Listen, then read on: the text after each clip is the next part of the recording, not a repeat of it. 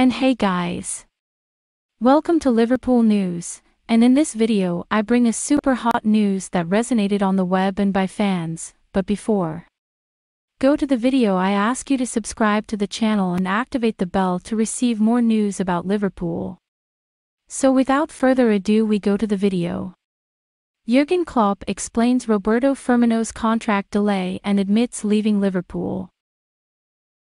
Firmino is in the final months of his contract with Liverpool and may leave as a free agent in the summer. Jurgen Klopp reiterated his desire to keep Roberto Firmino in Liverpool beyond the end of the season, but admits that the Brazilian forward may have other plans.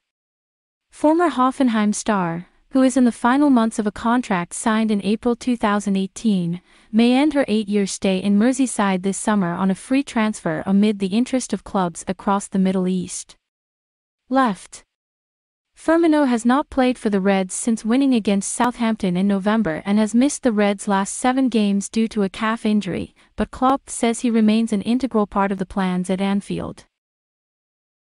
Firmino, who turns 32 in October, has seen Liverpool's front line go through a major overhaul in the past 12 months, following the signings of Luis Diaz, Darwin Núñez and Cody Gakpo, while Sadio Mane and Mohamed Salah signed a new long-term contract from Munich. So fan, what did you think of this news?